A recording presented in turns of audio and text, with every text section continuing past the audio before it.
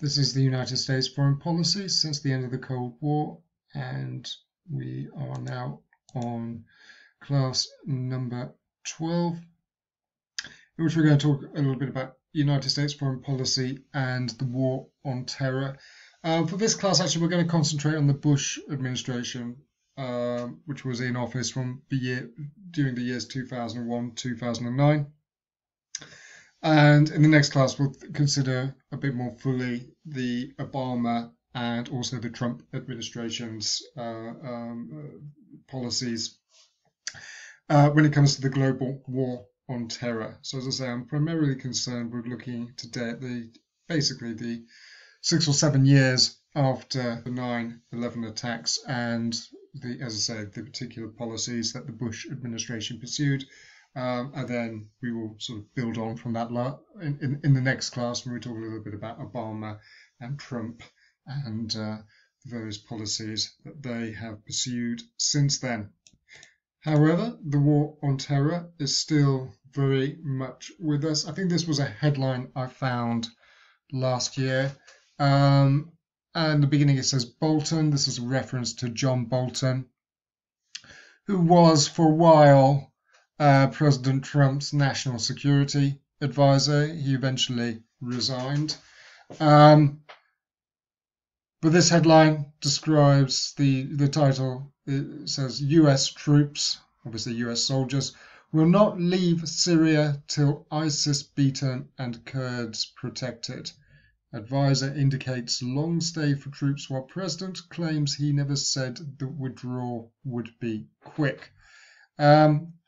So the headline there demonstrating that the war on terror is very much continuing.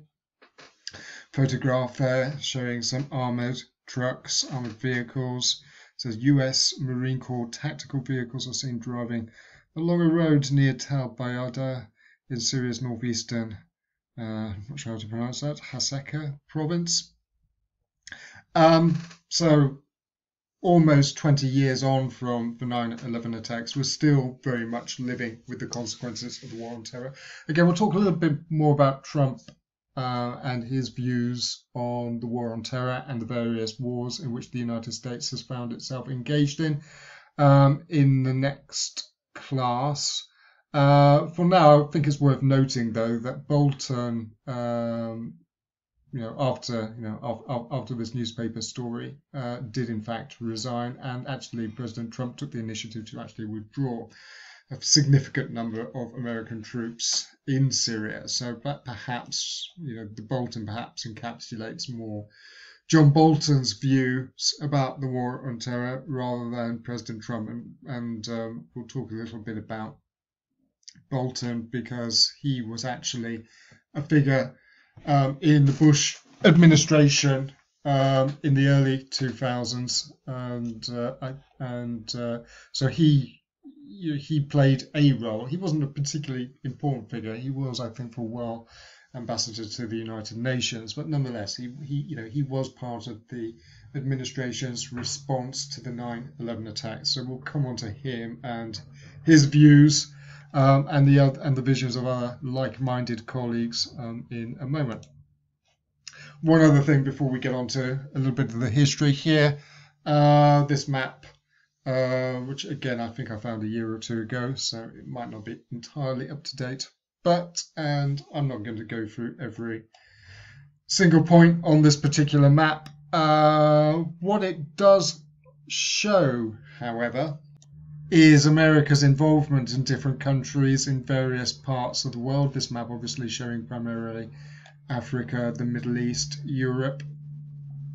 And the headline below that saying that the US counter-terror war involves 39% of the world's countries. I should have included the source actually, and I haven't, and I can't quite remember exactly where I found it. As I say, it was a year or two ago, so it might not be entirely up to date. But even if it is a sort of rough representation of what the United States has been doing, the clear message that comes out of this of this map is that American military activities have been extremely widespread. So the countries in the light grey, which a large part of Africa, Saudi Arabia, Kazakhstan, India, countries in which there is light grey are countries in which there is some form of military activity. Now that could presumably be anything. Possibly just the mere presence of American troops of some description.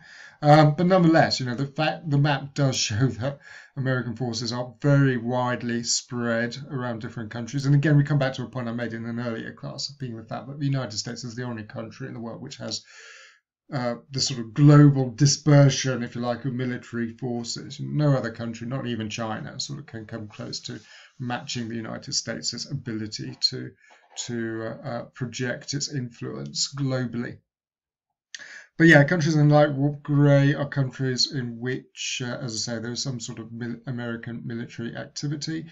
Countries in darker shades of grey are countries in which there are actually combat operations. So you have American military forces actually doing some form of fighting. Countries where you have that stripe, these are countries excuse me. These are countries in which there are air and drone strikes, so attacks from the air. So this includes countries like Libya, which is sort of dark grey and stripes, which presumably means that includes combat operations and airstrikes. Similar for Ethiopia, Iraq, etc., etc., etc. So we get a feeling. When Bush proclaims after 9/11 that he was launching a global war on terror, I think we can say fairly, that he was speaking the truth. It has been a global war on terror. It has been, it has involved the United States in many different parts of the world. There's a smaller map of South America, which for obvious reasons the United States has been less involved in compared to sort of North Africa or Middle East. But nonetheless, as I say, this has very much been a global war on terror. Okay. Now, what is interesting about the United States and terrorism is that until 9/11, there hadn't actually been a great deal of actual terrorism on American soil itself. If you contrast the United States with Europe, for example, terrorism in the United States in the 1990s or even during the Cold War, this had not been a particular problem for the United States, whereas plenty of European countries, terrorism had been a significant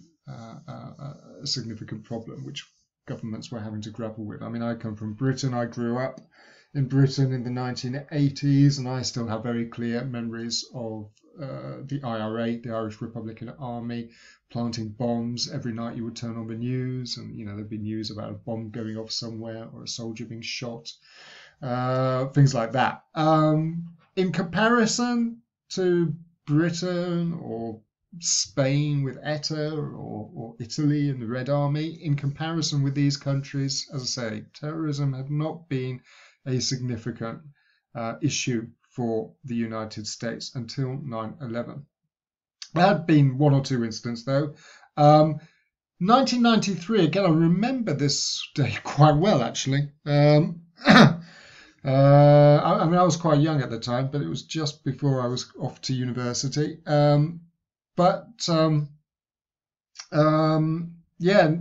1993, there is a precursor of the 9/11 attack when there is actually an attack on the World Trade Center in New York. On this occasion, it's a massive car bomb which is detonated in the underground, in an underground car park underneath one of the towers. And again, it was organized by, I'm not sure if Al-Qaeda itself existed, but certainly by a figure who was to become very closely involved in Al-Qaeda. The plan was, I think, was to set off this bomb in the hope that it would actually lead to the collapse of one of the towers. Of course, it didn't, but it did, it did cause an awful lot of damage. killed a few people. And as I say, it was a sort of precursor to what would happen 8 years later. 2 years later, you have a much more, I say much more, but probably until 9/11, the single biggest sort of terrorist attack to actually occur on American territory itself. This was a bombing of I think it was a Federal Reserve building in Oklahoma City, or some kind of government building. I forget exactly what it was now. Again, it killed a lot of people. It was a very sort of traumatic attack. However, the people who perpetrated it were not radical Islamic terrorists, but rather homegrown American right-wing extremists who were against the federal government. As I said, this was not an attack by a radical Islamic group, which again is worth noting. Outside the United States itself, though, American forces were targeted on a few occasions in the 1990s. It should be said, I mean, there'd been previous serious terrorist attacks against American forces based abroad as well during the 1980s. A load of American Marines, for example, had blown up in Lebanon, I think, in the 1980s and things like that. So there had been a few examples, as I said, of American military forces abroad outside the United States being subjected to terrorist attacks. But there was very serious bombings occur in Kenya and Tanzania in 1998 when two massive bombs are detonated in the grounds of American embassies, and these were being perpetrated by Al-Qaeda, a group which was not at that time very well known, at least outside the intelligence community. But it was, in some ways, a precursor, I suppose, to what would actually happen after 9/11. A couple of years later, again 2000, so the year before 9/11. Again, Al-Qaeda strikes against an American target. This time it's against an American warship, the USS Cole, which was in port in Aden in 2000. And I think, if I remember correctly, again, it's a sort of bomb, or maybe it was a missile, I can't remember, but it ripped a huge hole in the ship. And yeah, as I say, these bombings in 98 and then again in 2000, these were indications, if you like, that Al-Qaeda was beginning to become a significant sort of threat, a significant area of concern. Which is the final point on this slide here. Clear that Al-Qaeda was becoming a sort of major threat to the United States even before 9/11. Now, Al-Qaeda itself, as an organization, was led by Osama bin Laden. Bin Laden himself had kind of emerged. Well, first of all, he was part of a very rich Saudi Arabian family. His father was a very successful businessman. But bin Laden himself had actually traveled to Afghanistan in the 1980s and participated in the war against Russian soldiers, Soviet troops in Afghanistan before the withdrawal. After that, in the 1990s, he sort of begins to develop, he comes together he organizes, I should say, a new group, Al-Qaeda, which in Arabic roughly translates as the base. I think, like in English, the base has sort of multiple meanings in Arabic. It can mean literally like a base, a military base, something like that, or it can mean something like a foundation, like the base of something. And bin Laden and Al-Qaeda begin to become active. I think one of the decisive moments, let's say, in the organization's development is the Gulf War in 1991, when Iraq invades Kuwait and the United States assembles a big international coalition to liberate Kuwait.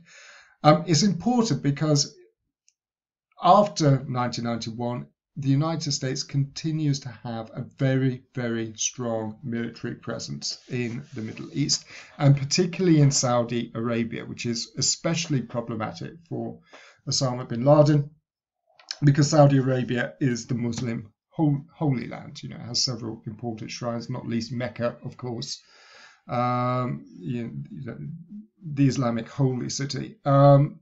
So the presence of American soldiers in Saudi Arabia was something that Osama bin Laden and other radical Muslims found particularly offensive.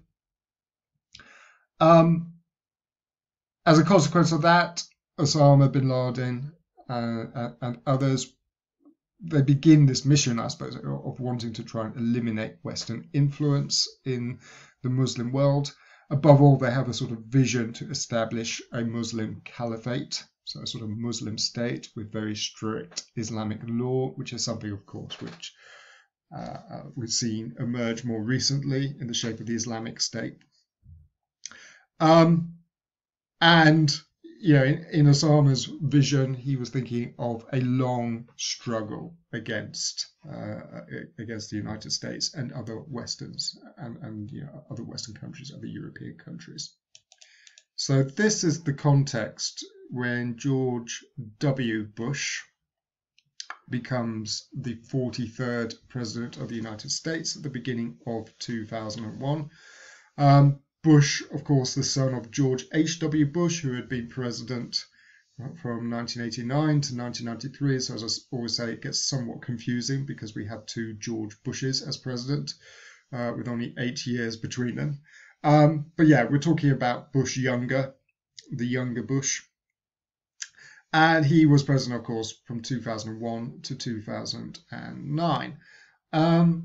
When Bush begins his presidency, first of all, it's important to say that Bush, when he was elected, he's elected in very controversial circumstances. So the 2000 election is a very, very narrow election victory for Bush. The deciding state was Florida, and there were all kinds of things happening in Florida which were extremely controversial. So he begins his presidency with, you know, a question mark, let's say, over his legitimacy. But anyway, he has basically, as he comes in January 2001, and therefore most of his presidency takes place after 9/11. There's only a relatively brief period. He has about 8 months. 7 or 8 months anyway, as president before 9/11, and before 9/11, in some ways, I think it's fair to say, it sort of revolutionizes American foreign policy. Bush himself, when he campaigns for the presidency in 2000, had actually been rather critical of Clinton's foreign policy. In his eyes, Clinton had been too inclined to intervene, to militarily intervene in other countries. So Bush had not been particularly supportive of the idea of America's interventions in Yugoslavia, places like that. In particular, Bush and other Republicans disliked this idea of nation building, about trying to reconstruct countries.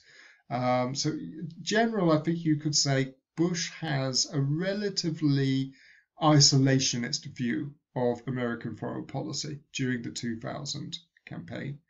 The third point, as I say there, is that he pledges to conduct a more conservative, small c conservative brand of foreign policy. So as I say, less radical, less inclined to intervene in other countries' affairs.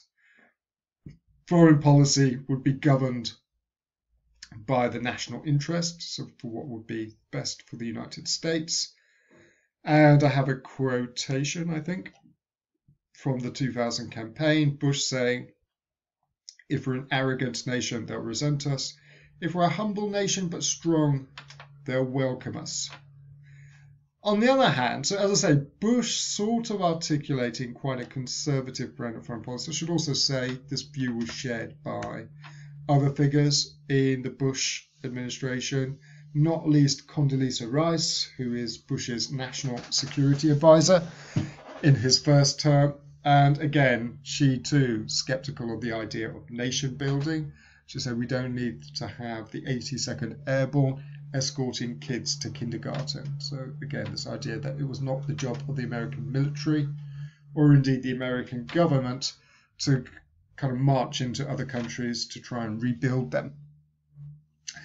However, there were other figures in the Bush administration which had a rather more radical view of foreign policy, and we'll talk a little bit about them in a moment. So although Bush and one or two fairly senior figures were articulating this quite conservative view of foreign policy, there were other people in the Bush administration who, as I say, adopted a rather more sort of radical approach.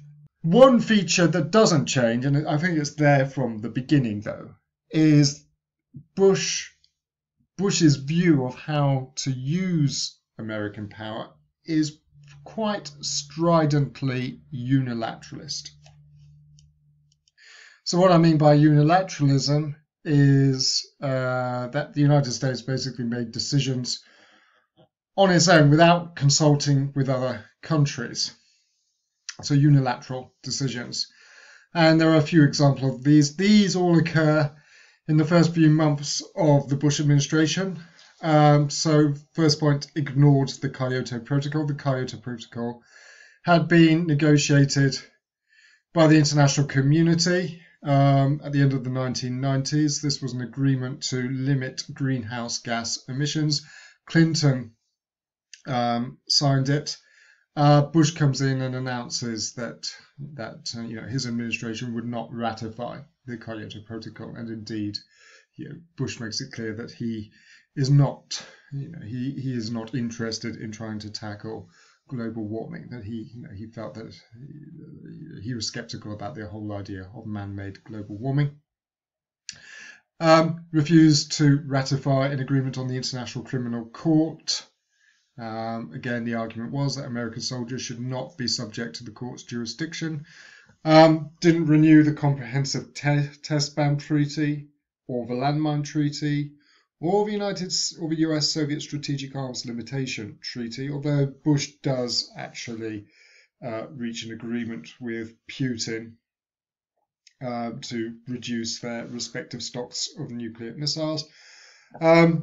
Or the protocol on biological weapons. So the withdrawal from all these sorts of agreements basically reflected the attitude of the Bush administration that it did not want to be limited by various sorts of international treaties and conventions.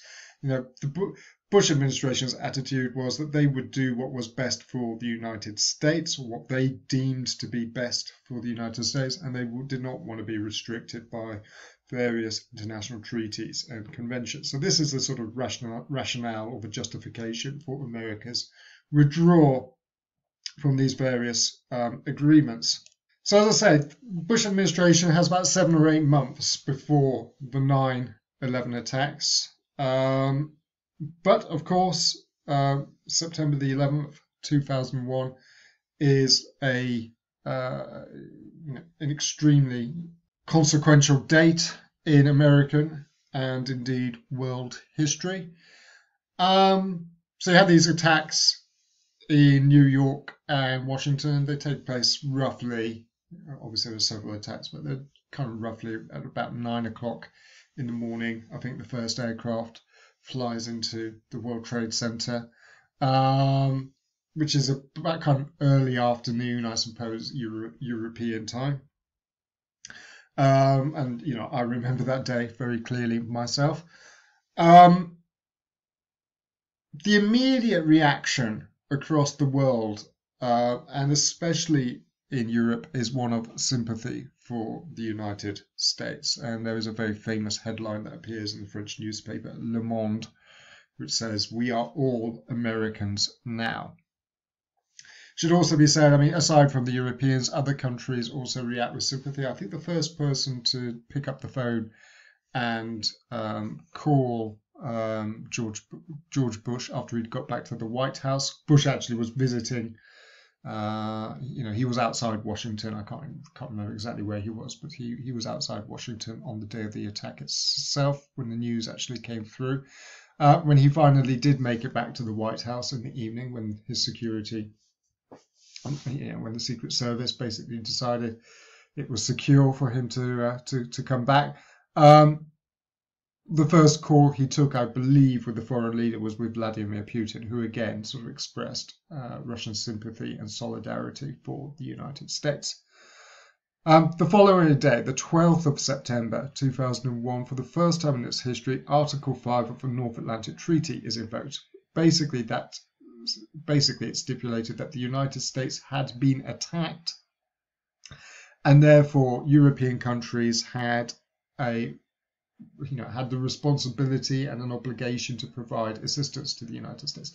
Should be said, actually, that the Bush administration's reaction to the invocation of Article 5 was rather mixed. There were certainly some figures in the Bush administration who were concerned that by invoking Article 5, what the Europeans were attempting to do was to try and multilateralize America's response to this crisis. In other words, the Europeans were trying to persuade the United States to work through NATO institutions when it came to sort of responding to the attack. Of course, as we've noted, the philosophy of Bush and other senior figures in the administration was actually quite unilateralist, so they certainly weren't particularly keen on the idea of working with the French and the Germans and the British in order to decide how they should actually respond to these attacks. There were also plenty of concerns, and again, I remember this quite well at the time. There was concern in the days and weeks after the attacks that the United States might actually lash out. There was concern that perhaps George Bush, after these attacks, might engage in a very sort of aggressive response. And actually, I think there was a sense of relief almost when Bush actually initially was somewhat restrained, that the Bush administration's first moves were sort of diplomatic rather than resorting immediately to military force. What essentially happens is that, first of all, I suppose various sort of financial and economic assets which belonged to Al-Qaeda, which were in the United States, were frozen. The United States begins to embark upon a diplomatic offensive to persuade other governments across the world to cooperate in what Bush announced would be a global war against terrorism. But more particularly, the United States reaches out to the government in Afghanistan, the Taliban, and basically demands that Osama bin Laden should be actually handed over, should be actually transferred into American custody. There is I believe there was actually some debate within the Taliban as to whether or not to accede to the American demand. In the event, they chose not to. And so in October 2001, the United States militarily intervenes in Afghanistan. The United States sends in military forces into Afghanistan in order to overthrow the Taliban government, overrun the various Al-Qaeda bases which were located in Afghanistan's territory. And above all, there is a desire, of course, to capture Osama bin Laden, the leader of Al-Qaeda and the mastermind behind the 9/11 attacks. The military operation in Afghanistan seems to proceed remarkably smoothly. The United States actually cooperates, works alongside other Afghan groups which were opposed to the Taliban, who were known as the Northern Alliance. The United States uses smart weapons, airstrikes, special forces are sent into Afghanistan, and in relatively short time, the United States military are occupying Kabul, the capital of Afghanistan, and seemingly sort of clearing the country out of Taliban forces and Al-Qaeda. A new government for Afghanistan is reconstituted, and by 2002, a peacekeeping mission and what becomes known as ISAF, the International Stability and Assistance Force, is deployed in Afghanistan after 2002. So the initial sort of military interventions in response to the 9/11 attacks seem to have proceeded reasonably smoothly and quite effectively. Beginning of 2002, though, it becomes clear that the Bush administration is not simply content on dealing with Al-Qaeda and Afghanistan, but the Bush administration is intent on widening the war on terror. And as I say, this begins to become quite evident at the beginning of 2002. George Bush, the American president, gives his annual State of the Union address to Congress beginning of 2002. And in that speech, he talks about an axis of evil in the world. And he mentions three countries specifically, three rogue states, which he argues constitute a major threat to American security. These three countries, which he singles out, are Iraq, Iran, and North Korea. And the implication of this speech was that the United States would deal with each of these countries in turn. Furthermore, the Bush administration releases a national security strategy paper in 2002, which talks about several things in relation to America's national security strategy, including this idea of preemptive attacks against enemy states, or for that matter, enemy terrorist organizations. But there's also much discussion of this idea of spreading democracy throughout the Middle East, and we will come back to this in a moment. So not simply that it was going to be enough to sort of defeat terrorism militarily, but there was also this, if you like, almost more utopian idea of trying to impose democratic governments in various parts of the Middle East. And as I say, it becomes increasingly clear that Iraq will be next on the list of countries that the United States was preparing to sort of intervene against. As I say, the National Security Strategy paper, it sort of talks about this idea of imposing democracy, and essentially this vision reflects a view of American power which comes to be known as neoconservatism. So there were a group of figures within the Bush administration who, as I say, become known as the neoconservatives. So going back to what I said earlier about when Bush becomes president and his campaign in 2000, and Bush sort of articulates quite a conservative foreign policy. As I said, there were certainly other figures in the administration, including this guy, Donald Rumsfeld, who we will talk about in a moment, who advocated a much more radical agenda. And as I say, this group of individuals were known as the neoconservatives. So you have Donald Rumsfeld, who was Bush's Secretary of State. You also have Bush's Vice President, Dick Cheney, who I think very much belongs to this camp. The Deputy Defense Secretary, Paul Wolfowitz. There are also figures like John Bolton, who I mentioned earlier, who was briefly Trump's national security advisor. And as I say, was for a time the Bush administration's ambassador to the United Nations around this period. All these figures, as I say, have a much more radical view of American foreign policy. And their view was that the United States was the world's most powerful country, that the United States had a prodigious amount of military power at its disposal, and their argument was that the United States should use this military power in order to make the world a better place. And one way of making the world a better place was to defeat terrorism and to establish democratic governments in different parts of the world.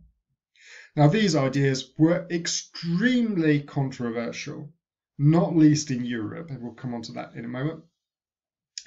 But again, reflecting the sort of unilateralism of the Bush administration, this quotation here sort of summarizes this sort of neoconservative view quite well. Donald Rumsfeld at one point saying, "The mission determines the coalition. The coalition must not determine the mission." What he basically means by that is that the United States should do what it felt best. So the United States should decide what the mission actually was. And those countries who were willing to work with the United States could do so. Those who objected to the mission could choose to exclude themselves.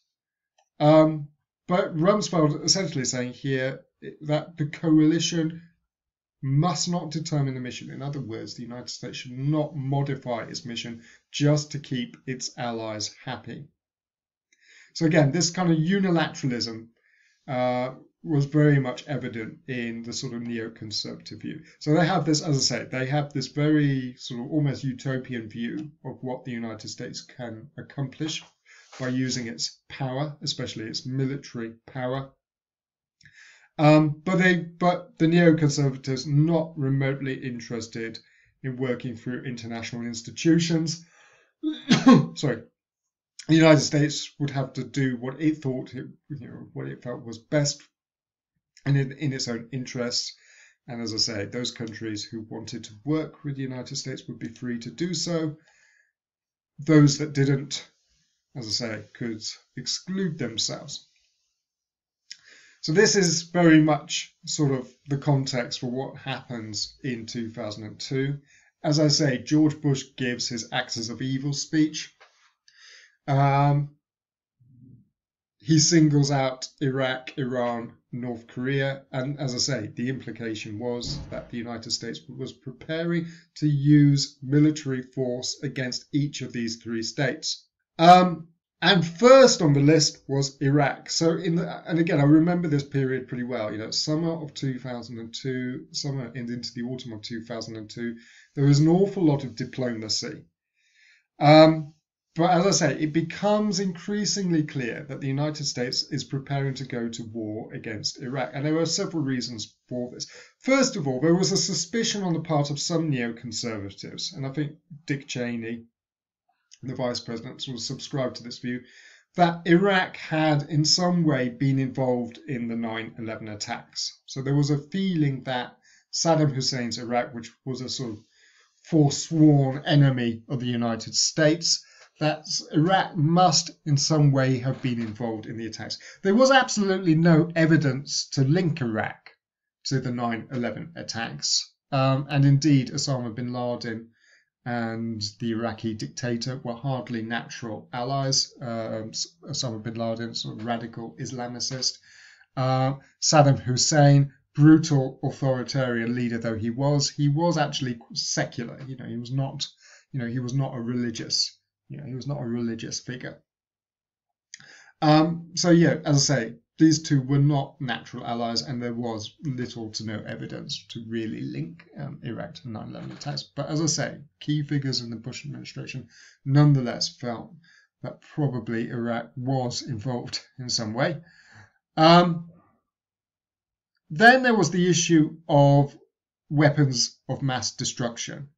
And the fact that Iraq was widely suspected of developing and perhaps being in possession of some form of weapons of mass destruction, so biological, chemical, and even nuclear weapons.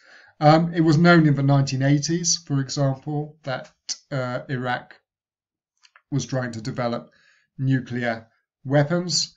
When the first Gulf War in 1991 came to an end, part of the peace agreement between the international coalition and the Iraqi government was that the United States had to end its programs for developing WMDs, and that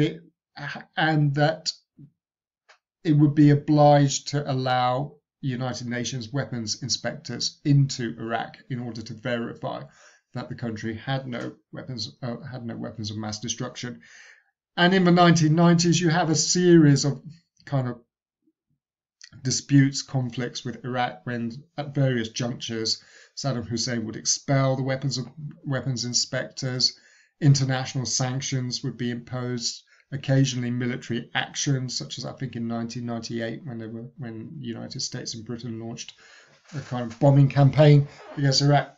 The weapons inspectors would be let in for a while and then expelled again. By 2002, the Bush administration was making it clear that it expected Iraq to fully comply. And indeed, Bush, largely I think at the behest of his friend and ally, Tony Blair, the British Prime Minister, Bush supported the idea of introducing a United Nations Security Council resolution, which is passed, I think in September or November, I forgot to check, September, November 2002. And this resolution warns Iraq of serious consequences if Iraq failed to allow the weapons inspectors in and to verify. 1441, Resolution 1441 was controversial though, because it was unclear whether or not it actually authorized military action against Iraq if it failed to comply. So it did not actually stipulate what these serious consequences would actually be. And certainly some countries which voted for it, including France and Russia, felt that another Security Council resolution would be required in order to authorize military action against Iraq. The Bush administration, who weren't particularly concerned about the United Nations anyway, felt that 1441 was more than enough to justify going to war against Iraq if Saddam Hussein failed to comply. So a division with the international community in the summer and autumn of 2002 was beginning to actually emerge. And it was becoming clear, as I say in the final point here, that many governments, including some of America's closest allies in Europe, were opposed to the idea of launching military action against Iraq. The Iraq War, though, begins March 2003. Before that, there is a suggestion that maybe another Security Council resolution will be presented in order to explicitly authorize the use of military force. But it becomes clear that this resolution would be vetoed by probably several of the permanent members of the Security Council. Jacques Chirac famously announces on French television, Chirac being the French president, famously announces on French television that he would vote against any such resolution. But the United States basically goes ahead anyway, launches what were known as shock and awe attacks against Iraq. And there is a brief war in which Iraq is very quickly overrun by American military forces. The British also participate, as does Poland and several other countries. So Iraq's forces very swiftly defeated, to the point at which Bush famously and very controversially proclaims in May 2003 that the mission has been accomplished. He actually is an American fighter which lands on an American aircraft carrier. He gets out and there's a big banner saying mission accomplished. The trouble is, the mission very much had not been accomplished. Although Iraq's military forces had been defeated, although Saddam Hussein had been overthrown and for a few months was in hiding before American forces finally managed to capture him. The Americans now found themselves at the beginning of a very lengthy occupation of Iraq. And I think it's fair to say that the occupation does not go particularly smoothly. And I think there are several reasons for that. First of all, we have Iraq itself. So just have a little quick look at a map. First thing to note, Iraq is a big country. In terms of territory, this is a large this is a large territory. So it was not like the United States was occupying Andorra or somewhere like that. Iraq, in geographical terms, was a large country in a pretty volatile part of the world. So that's point number one. And I think one of the arguments you could make in terms of why things go so badly wrong in Iraq is Iraq was big and the United States simply did not have enough military forces to actually occupy Iraq. We will get onto that in a moment. The second thing to note is that Iraq itself was quite an ethnically diverse country. So there were several different groups living in Iraq. A couple of things to say about this. First of all, there was a clear religious divide between Shia Arab Muslims and Sunni Arab Muslims. So two different types of Muslim. Then you have the Kurds in the north, and then several areas of Iraq which were fairly sort of mixed between the two groups. Should be said, Iraq was majority Shia, but it had been the Sunnis. I mean, Saddam Hussein was a Sunni, so the Sunnis had been, if you like, the sort of traditional governing class in Iraq. So there was this very sort of bitter ethnic divide. As I said, Kurds in the north as well, which were not widely liked by any of the other groups. And I think a general criticism could be made of the Bush administration's policy, in that I think there was relatively little appreciation for the ethnic diversity of Iraq. I think a criticism that could be made of Bush and other senior figures in the administration was that they didn't really have much knowledge about the country that they were going to end up occupying. As this slide here also says, several mistakes were actually made. I've already noted the fact that there simply weren't enough American military forces. So when the United States invades Iraq in March 2003, yes, they have enough military forces to defeat the Iraqi army and to overthrow the Iraqi government, but they simply just don't have enough military forces then for the subsequent occupation. Other mistakes made: they decided to disband the Iraqi army, which was a very bad idea, because suddenly overnight you have lots and lots of unemployed young men on the streets who have been trained to kill. And I think it's fair to say that many of them ultimately end up as part of the insurgency that the United States has to face. There's also a policy of debathization. That's how I say it. Debathization. The Ba'ath Party being Saddam Hussein's governing party. So there was a conscious decision to try and root out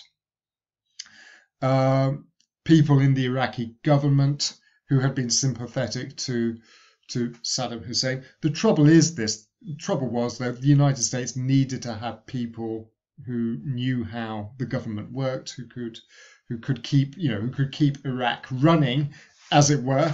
So by again sacking lots and lots of people, that simply created problems, down the line. That suddenly the government itself begins to stop functioning properly.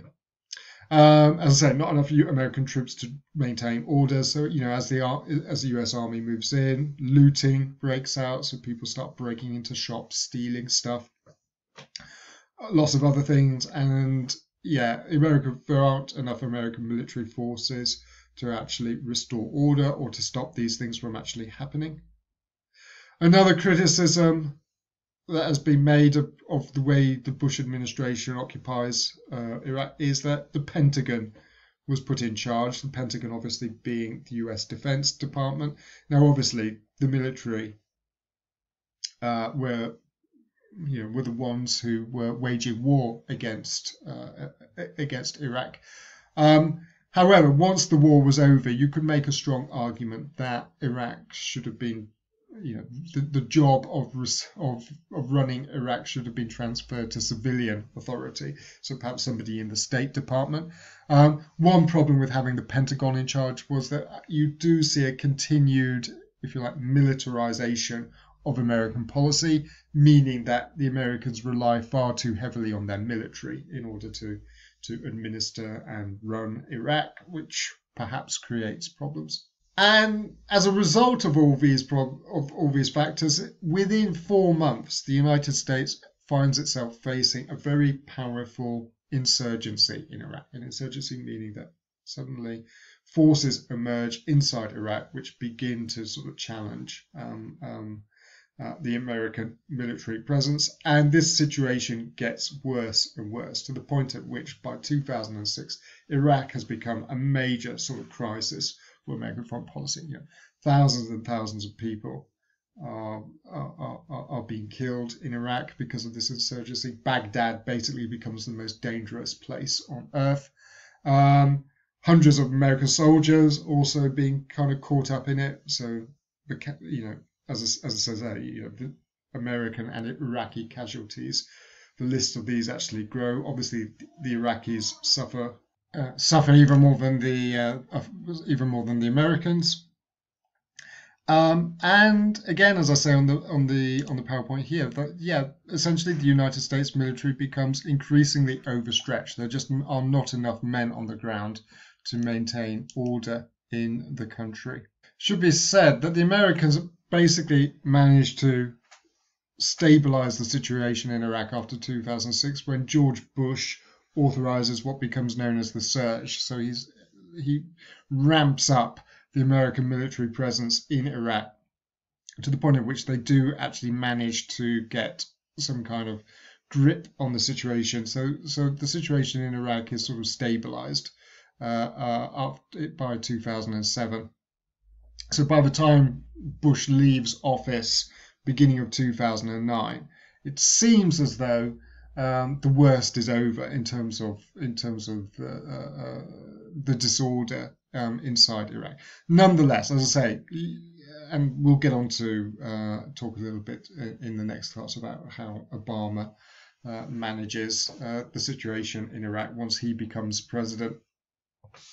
Nonetheless, as I say, Iraq does become a major crisis, and critics of Bush basically say this is a crisis that he himself has made, that the United States did not necessarily have to go to war in 2003. One phrase which was used quite a lot by 2005, 2006 was that, if you break it, you own it, meaning the United States had broken Iraq and they were now responsible for it. Other criticisms made of Bush's foreign policy. First of all, it did not bring to an end terrorism. In fact, if anything, US military operations in the Middle East had a tendency to inflame opinion in the Muslim world. So in 2004, example, there was a major terrorist attack in Madrid, several trains blown up in a sort of coordinated Al-Qaeda operation. Something very similar happens in London in the following year, and then you have a major terrorist attack in Bali as well. So terrorism very much continues. Obviously, since then we've had other terrorist attacks in Europe, Spain, Belgium, France. So the war on terror certainly did not bring terrorist attacks to a conclusion. Another criticism, which I've just sort of alluded to, is the fact, criticisms of the Bush administration and the neoconservative philosophy was that they seem to have very little understanding or appreciation of the regions which the United States was engaged in. So whilst this vision of a democratic, stable Iraq was something that may well have animated Donald Rumsfeld in the State Department or Dick Cheney, the Vice President. The fact is, neither of them had I think Donald Rumsfeld might have actually visited Iraq briefly, but they had very little knowledge of the countries which they were proposing to intervene in, and as I said, no real appreciation of the ethnic makeup of these countries. The absence of allies made the operations more difficult. I mean, the United States did have some allies, but as I say, Europe quite divided. I mean, ultimately, the United Nations does take over some American responsibilities in Iraq, which again is somewhat ironic because initially, of course, the Bush administration had not been overly enthusiastic about using UN institutions. Another criticism was that Iraq distracted the United States from defeating al-Qaeda and the Taliban in Afghanistan. So certainly critics, I mean, this was a criticism that Barack Obama makes during his 2008 presidential campaign. He basically said that the Iraq war was an unnecessary distraction from Afghanistan. So yeah, democratic challengers sort of compare Afghanistan and Iraq, and to them, Afghanistan to some extent is the sort of good war, or the war at least that the United States should be prosecuting. Iraq, as I say, was kind of written off as at best a sort of distraction.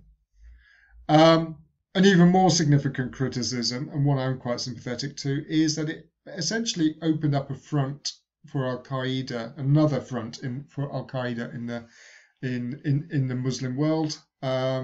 Al-Qaeda did not have much of a real presence in Iraq until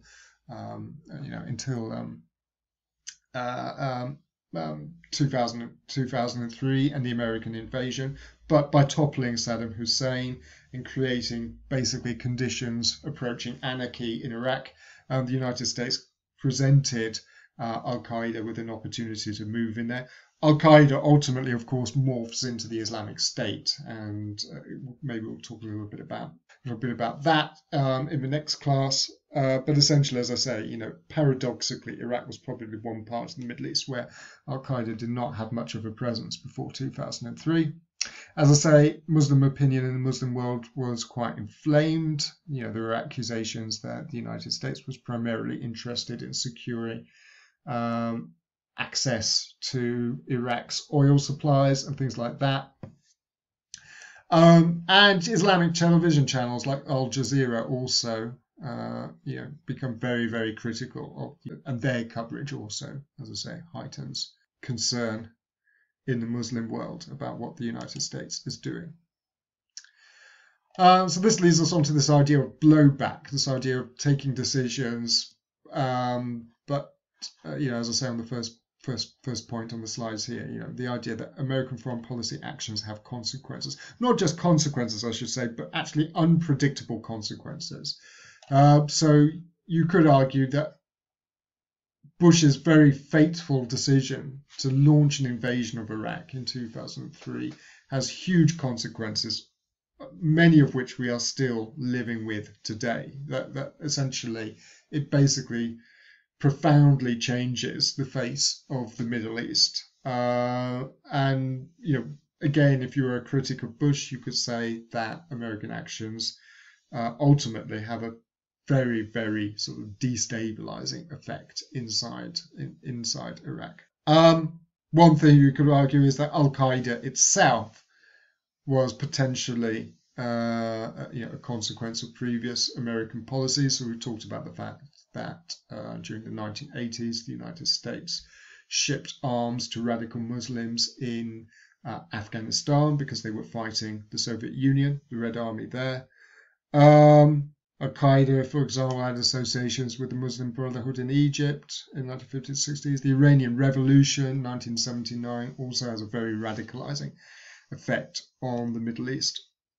And as I say, arming the Mujahideen, the sort of Islamic fighters in Afghanistan, also has consequences. Also, of course, you have America's pro-Israeli policy, which we talked about in a previous class, which again also sort of animates Muslim feeling towards the United States. So yeah, as I say, this idea of blowback, this idea that the United States taking certain decisions and these decisions having very profound but also very unpredictable consequences. In 2008, President Obama was elected and comes to office at the beginning of 2009. And as I've already mentioned in passing, Obama was very, very critical of the war on Iraq. In fact, one of the reasons why he won the Democratic nomination against Hillary Clinton was that he had not actually supported the war in 2003, whereas Hillary Clinton had actually voted in favor of the war in the American Senate in 2003. When Obama comes into office, as I say, he is the guy who's sort of faced with the situations in Afghanistan and Iraq, and we'll talk more about Obama and his policy. Suffice to say, I think it's, and again, we'll go into this in more detail in the next class. Obama, I would characterize as being a relatively reluctant interventionist, or at least when I say reluctant interventionist, I mean reluctant to put large numbers of American soldiers on the ground in different countries. And I think you can see this reluctance coming to the fore on several occasions during his administration.